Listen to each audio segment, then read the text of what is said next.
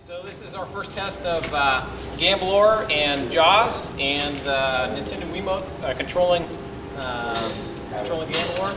This is a digital command, so that's turn left and turn right, turn right, turn left.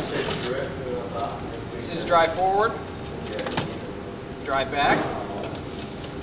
And now I can do that also with the accelerometer. So that was with the directional pad. Now this is with the accelerometer. So now I'm steering to the turning. And notice that I can actually change the velocity. Where the directional pads, I just have full-on turn, full-on thrust backwards. Here I can control that value in an analog fashion.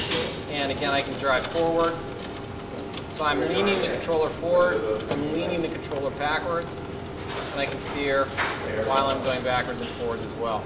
So I have really fine-grained control with this, and I'm driving this on the steering wheel. So very Mario Kart-esque.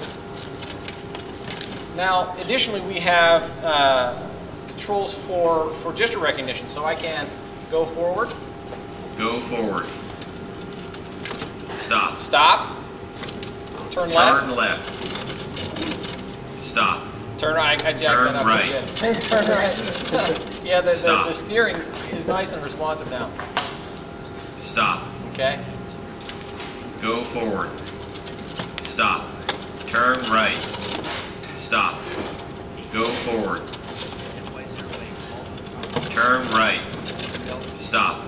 So, all of those command features through the Nintendo Wiimote. Digital command, analog command, gesture recognition and gesture command with this one little device.